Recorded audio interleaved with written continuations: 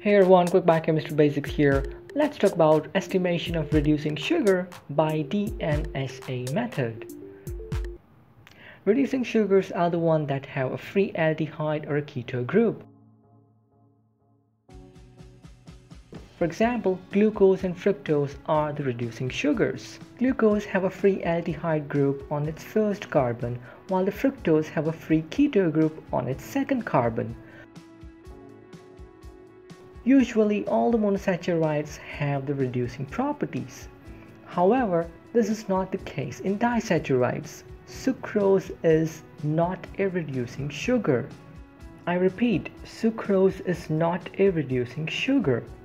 If you see the structure of sucrose, it's made up of glucose and fructose linked together by alpha 1,2 glycosidic bond.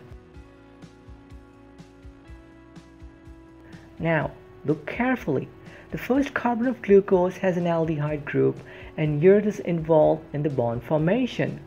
The second carbon of fructose has a keto group and it's also involved in the bond formation. Now, because sucrose does not have a free aldehyde or keto group, sucrose is a non-reducing sugar.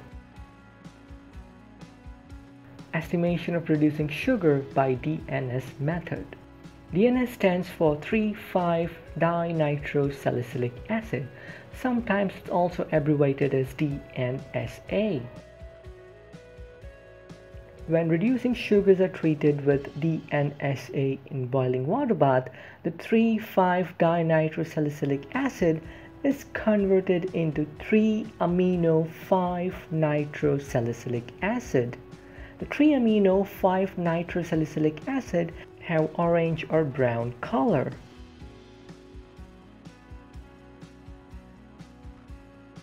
Now, with an increase in the concentration of reducing sugar, the intensity of orange color increases. The optical density of this orange color can be measured at 540 nanometers. Hence, by measuring the optical density of known concentration of reducing sugar and plotting its optical density, a standard curve can be obtained. Based on the standard curve, the concentration of unknown reducing sugar can be estimated.